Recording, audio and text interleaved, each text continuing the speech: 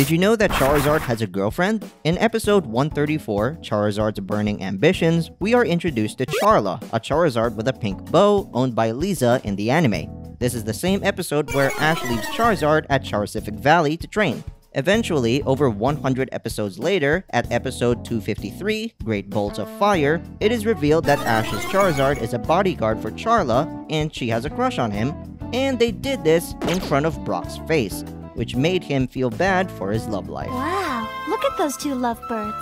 Can it be I'm the only one who hasn't found love? Subscribe to the channel for more content.